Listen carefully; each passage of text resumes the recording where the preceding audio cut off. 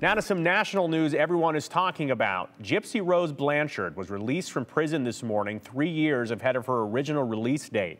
Now, she's the Missouri woman who plotted to kill her abusive mother, who had forced her to fake serious illness in a case that sparked a frenzy and inspired a popular TV series. In court, prosecutors claim that Blanchard's mother had Munchausen syndrome by proxy. Gypsy Rose had been serving a 10-year sentence on second-degree murder for killing her mother, Claudine Dee Blanchard. She had conspired to kill her mother with her then-boyfriend, Nicholas Gojan, and Gypsy Rose hid in the bathroom of her mother's home while the murder happened. Gojan, meanwhile, was sentenced in 2019 to life without the possibility of parole.